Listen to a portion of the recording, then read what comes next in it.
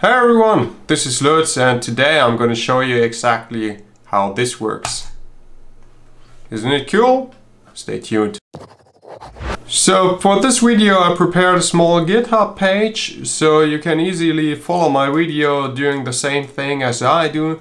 Copy and paste those comments we need here, and in this video you get all explanations for understanding what you're doing.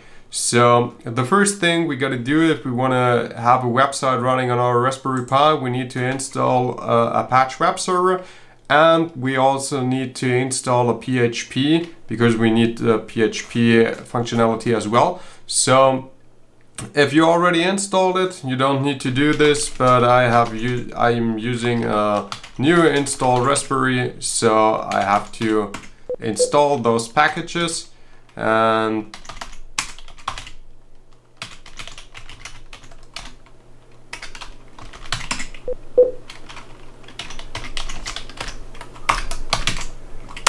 so this should go really quick. And during its installing we can have a look into the files I will give you in the GitHub. So the first thing what we have is the PHP. This is just a simple website with a button, and the button has just the value LED and the name LED and the size and the weight. And what it does is if it's get pushed, we will call a Python file what is called toggle, and this file we have here, and this is also really simple. I try to minimum it to the basics to give you just that understanding what you need to do it with the scripts you want to use, so you can just extend this in the Python way, or you can just add here different things to the PHP file. So at the end it should be just explaining you how it works and what kind of rights you have to set at your Raspberry that it's probably working and not making all the mistakes that the guys are giving you in different tutorials where they give sudo permissions to the web server. This is something what is absolutely wrong. Don't do this. So just follow my instructions and we will come to a good solution at the end.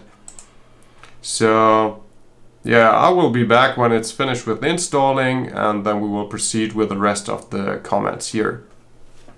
So after installing the web server, you can check on your browser if everything is working just by typing in the IP address of your Raspberry, and then you should get that page here.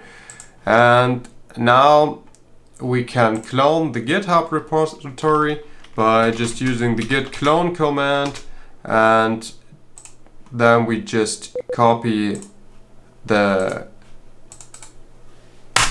directory where we want to go, and then it's just downloaded, and now you have located it in your home directory. So it's that one, GPIO over PHP. So what we do as next is that we just go inside and have a look what is inside. And then you find both of these files what I mentioned before. What we do next is that we copy the PHP file to the web server. So we just say sudo copy index, and then we just give it to the web server. And afterwards we have to remove the index file on the web server, which is actual this page you just saw when you type in your IP address. And if it's the HTML is deleted, it's automatically choosing the PHP, so we don't have to do anything here. Next thing we're gonna do is that we make a small adaptation in that file, because it's not made for your Raspberry, it's made for mine. So we need to make sure here that the toggle file is placed right. So what I have to do is that I can change the position of the file. So in my case it's here. I just copy that one to my home directory, and then it should work. So now we see that it's here and everything is fine. So right now it's not executable, but you can do this, but with the script as it is, we don't need to change it. So now comes the part where most tutorials get wrong. Some of the tutorials just try now to make it possible that the web server user is able to run those GPIOs, but they have no idea how it works with the permission in a Linux system. You don't need to give the user of the web server the super user permissions. So what we do is that we just add the permissions we need. And if this is new for you, I made a video about permissions. I can give you the link here. So if you want to learn something about it, feel free to watch this video.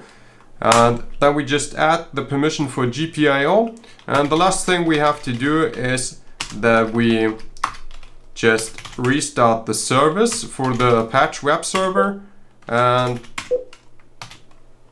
Apache 2. And then we have to put restart. And now when I make an update here, I've got the page I showed you in the start of the video. And then we can put the link and it's working. So if you have now any problems by doing this, just write it down in the comments. I hope it helps you by doing your own projects. And if you have special wishes what you like to see in the next video, also write it down in the comments so that I can do it on my to-do list. And I hope to see you next time. Goodbye.